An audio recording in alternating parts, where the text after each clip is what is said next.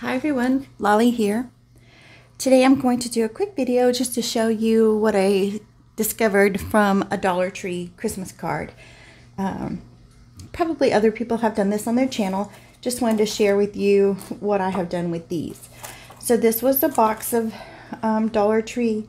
There's only 6 cards in there, but it was $1, so I liked the little image on the front there. So I went ahead and picked them up. I don't normally send Christmas cards. I normally just cut them up, use them on journals, things like that, and that's what is happening with these.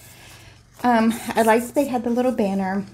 I like the little craft paper in the background there, and then they have, of course, the little saying on the inside. So I'm going to take one of these cards. I'm going to show you what you can do with something that's not necessarily, I don't know, just different ways to think of things. And if you are already a junk journaler or you're getting into it, you already know that you start to look at things much different than you used to. So I'm just going to show you. It's just going to be a really quick video. Just wanted to share it with you. So I removed this, and it just has little foam stickers on the back.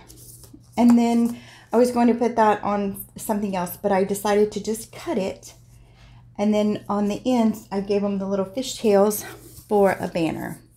So now I have this cute little banner to use on a different tag. And it's still up on its foam tape. So, and then of course, right off, we have a tag, right? I have a stamp that has lines, so I kind of just lightly put them on there. I didn't want it to be real rigid kind of lines. But already ready to go.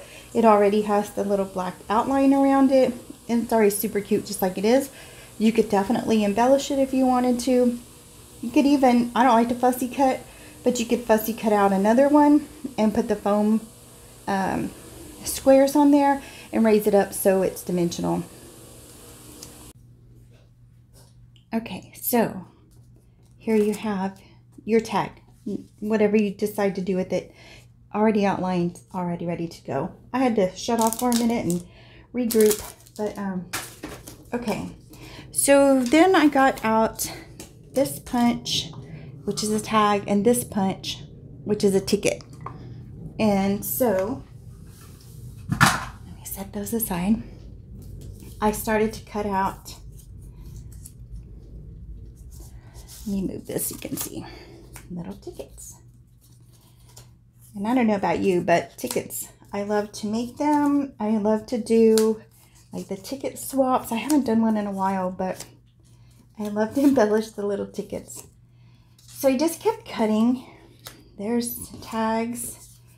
This one, I'm not sure what I cut this with. I think I have this punch, but I couldn't find it. I probably tucked it away somewhere. But anyway, how many things you get out of a card, of course, depend on how big your punches are or what it is that you use. I even had these little leftovers that you could just place on a page somewhere. A junk journal page or a tag, something like that. My most favorite part of all of it was this little guy. And I cut it, a ticket. And I went over the background with a stamp just to give it some background.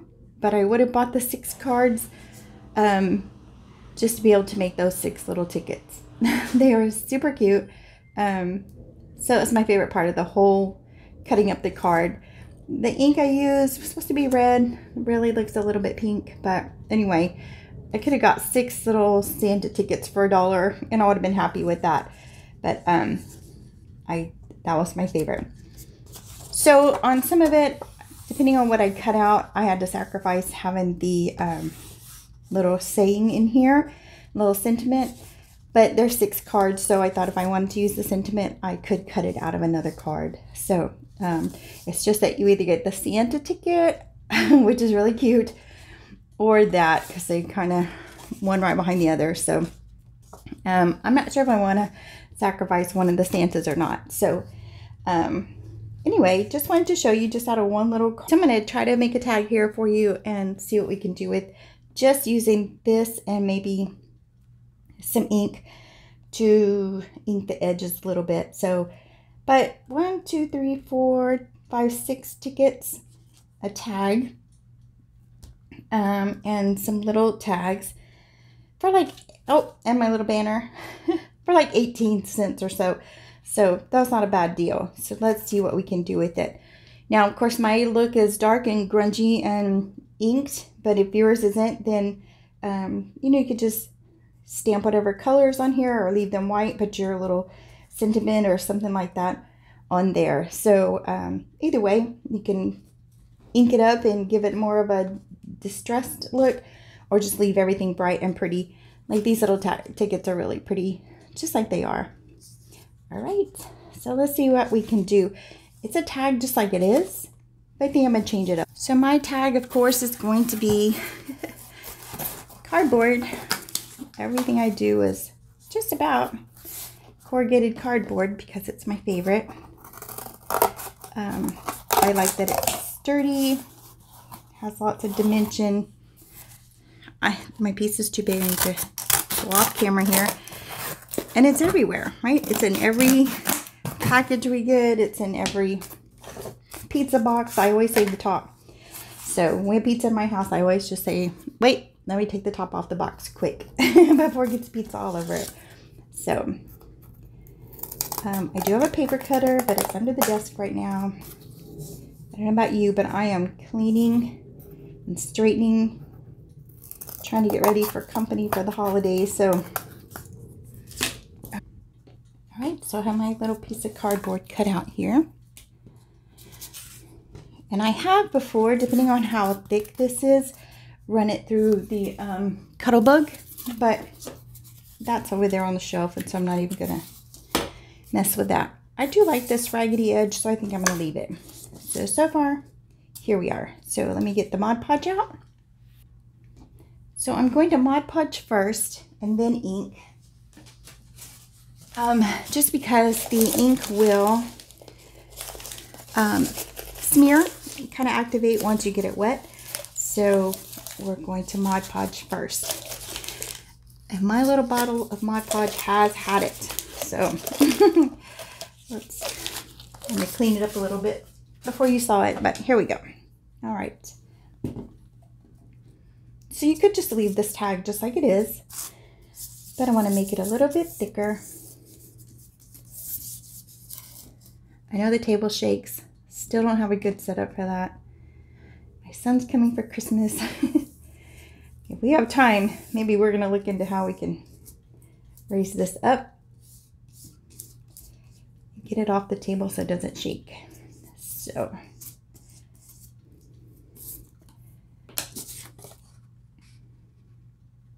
I do kind of like having the edge around there. So maybe we'll leave it. I'll leave it for now.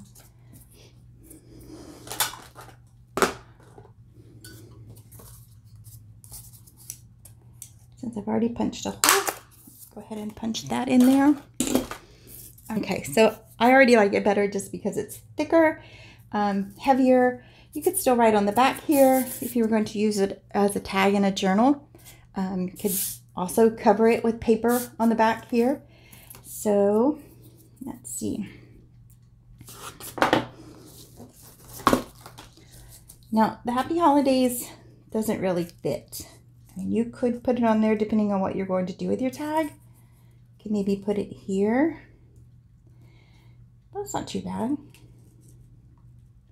It's kind of sideways, but you could put it there. Even if you take off the banner, you'd have to cover up some part of Santa. But if I had made it taller, then I could have put the Happy Holidays up there. But I'm okay with not having that. I do want to use one of these little tags, though, I think.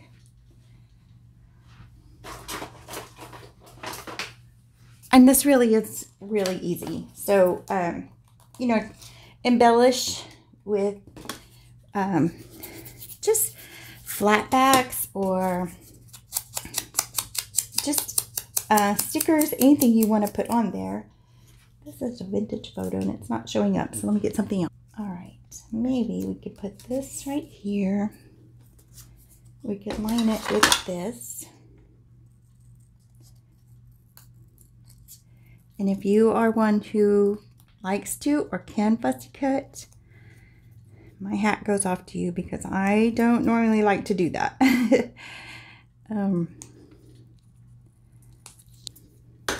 think it just takes more patience than I have. So we could put that on there. Now I would love to put this on a tag, but since it's already Santa, I'm not going to put another one on there. So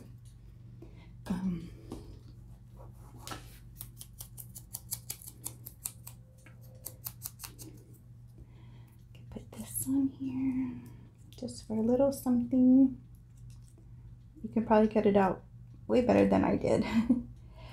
So we'll just, first we'll put the ticket down on the card. Let's just commit to that.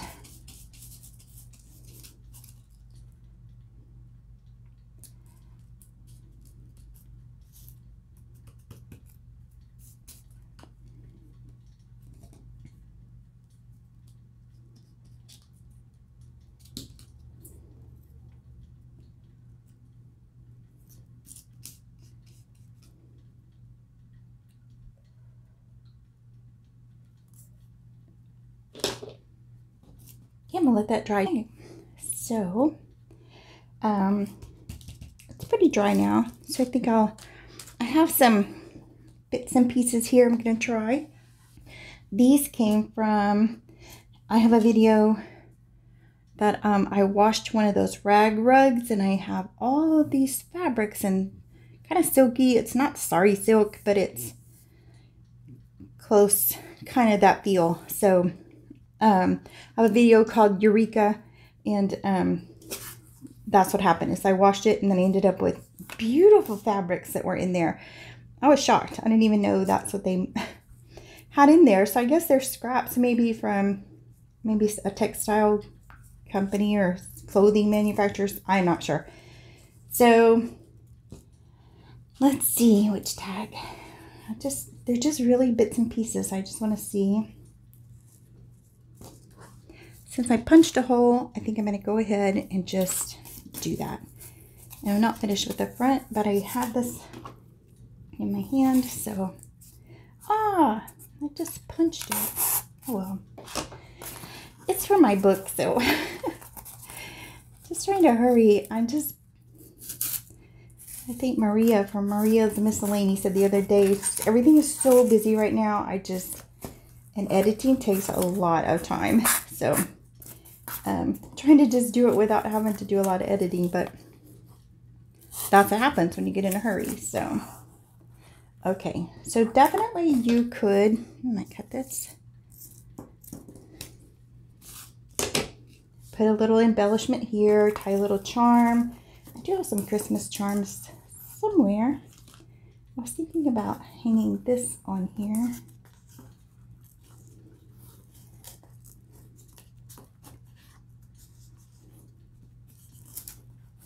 Maybe if it would work. It's a little bit long though. Maybe not. Maybe on the next one. Okay, so we have that one there. So what I'm going to do is just put a little something here, and my new toy. Probably everybody in the world has one but me, but I just got it, so I've been having fun playing with it. So I'm just going to peel it here. And again, this tag could be as elaborate as you want it to be. Just wanted to show you just how you can look at cards.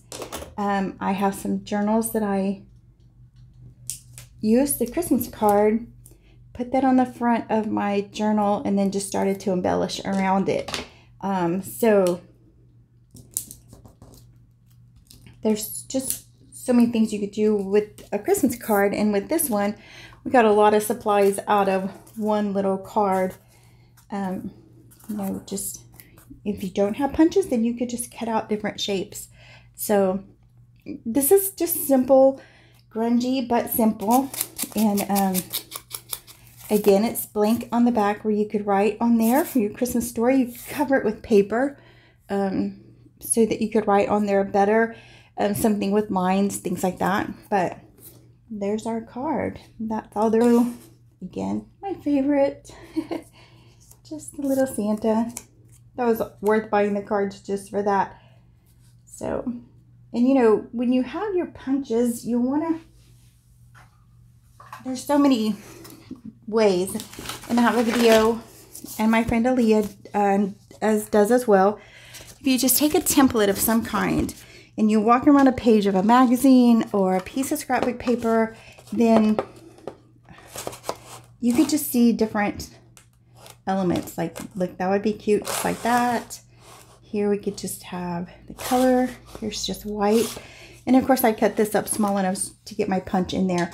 But take your template and whatever your punch is, or your cut out this tag shape that you're going to use, and place it over a sheet of paper or a magazine or things like that, and you'll see things in a different kind of a different light. You think, oh, that'll be a cute tag, but if you put your tag shape over it, you'll see exactly what it's going to look like. Or, you know, get your punch and punch out the sentiment that's here on the inside. So I have a video on using that technique, using a template, just to see something differently. And Aaliyah does as well. And I'll put her link to her channel down below, because she does a great job of doing that. She uses magazines, and she can make magazine page look so wonderful as a tag. But anyway, here we go. So here's our tag. And then these are the little elements that we got out of there. So just to give you an idea. So now you can go and get your cards.